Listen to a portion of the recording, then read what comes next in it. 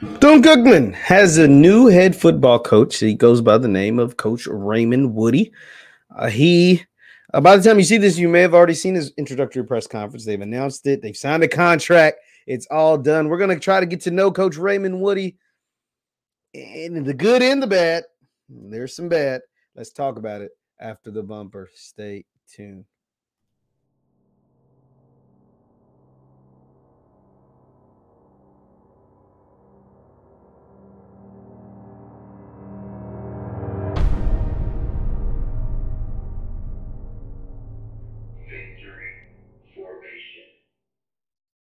What's going on, everybody? What's going on?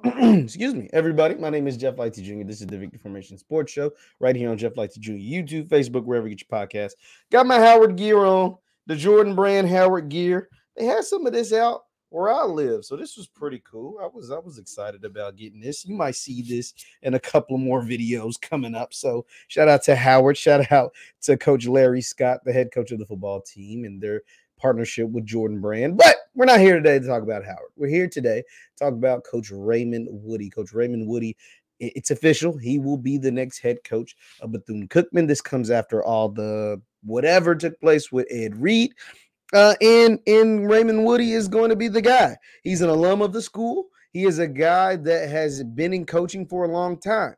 He has been closely associated with Willie Taggart, who was the WKU, South Florida, Oregon, and Florida State. Former head coach Raymond Woodie has been with Willie through all of those stops. All of those places, Western, USF, Oregon, and Florida State, and FAU. I forgot Florida Atlantic is the most recent stop. Raymond Woodie was right there with them. And Raymond Woodie, specifically, he was a position coach at some of the places. And then he also was an associate head coach.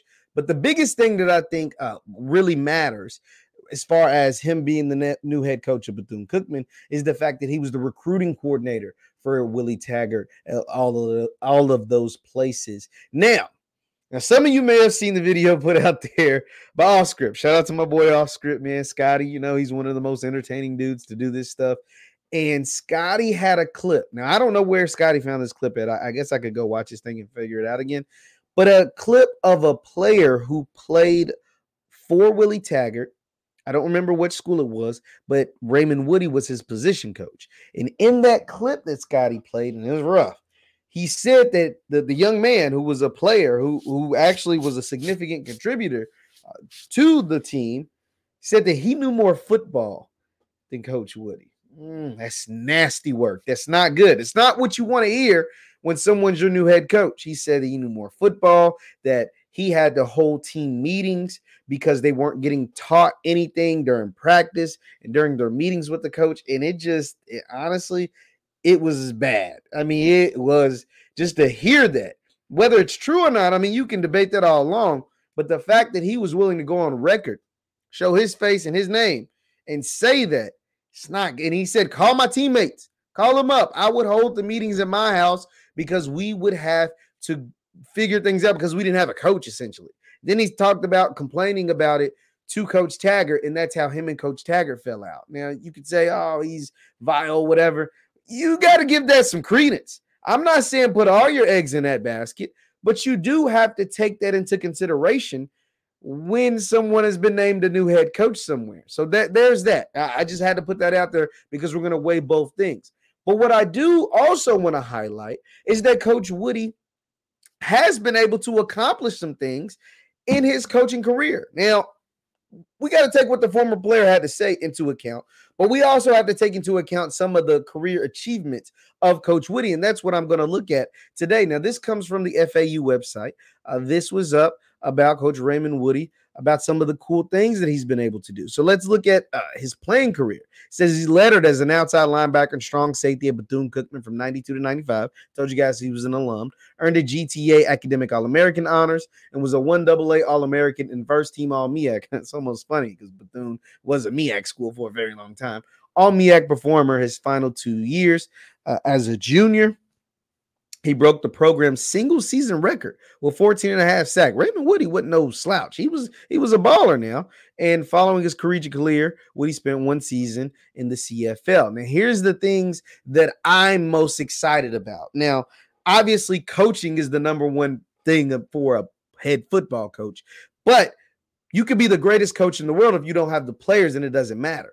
Now, Bethune has already, both athletic director Reggie Theus and interim president Dr. Drake has said that they're going to basically flood the athletics department with millions of dollars. They said $3 million to go into getting a locker room, to go into getting proper things, showers, all of that proper stuff, washers, dryers to wash and dry jerseys and get the proper equipment. They were sharing helmets, all of that stuff. So he said $3 million there. And then I heard another number about $10 million going into athletics as well. So they're going to flood athletics. And Reggie Theus said, hold it to him to have the locker rooms and all that stuff done before the start of the season. He said, before August, we should have all that stuff, and hold me to it. And damn it, we're going to hold him to it.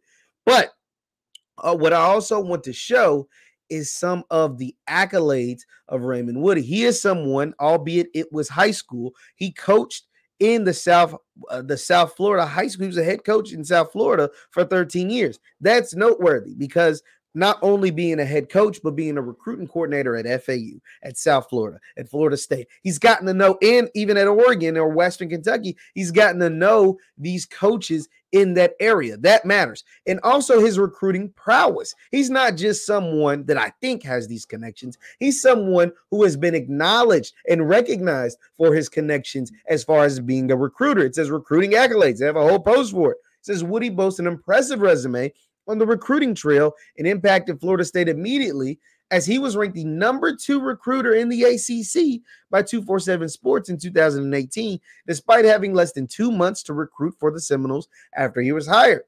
That sounds pretty good if I do say so myself. Woodie also earned AAC top recruiter recognitions by Rivals in 2014 and was named the Sun Belt's Recruiter of the Year by Scout/Fox Sports in 2012. Now, granted, you could say, oh, some of this is dated. But those connections to a lot of those places, a lot of those schools, those relationships are probably still there. Because he was at Florida Atlantic. He wasn't like at no shuck and jive school. He's been doing this stuff for a while. So that is noteworthy. We can't just pretend like that's not worth anything. That's worth something. I'm not saying it's worth everything, but it's worth something. He was also ranked the number 1 recruiter in the Pac-12 and number 13 nationally by 247 during the 2017 season.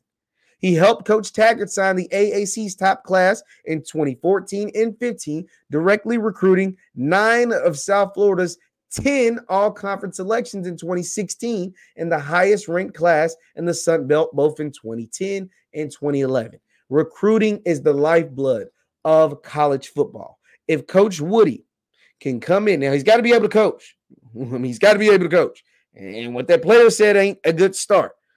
But the fact that Coach Woodie has these connections, the fact that Coach Woodie can get into and knows how to speak to these young men. He clearly knows how to speak. And the fact that he is an alum of Bethune-Cookman, he can sell Bethune-Cookman from a personal level. He can come in and say, yo, we're not perfect. We have a lot to work on.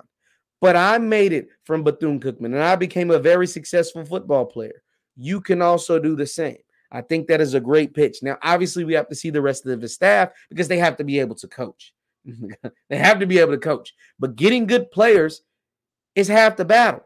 And Bethune-Cookman, being in Daytona Beach, being in Florida, and the Florida high school connections that Raymond Woodie already has by all his years being on Willie Taggart's staff, is going to help him tremendously. He knows the landscape. He knows the people. He knows the programs.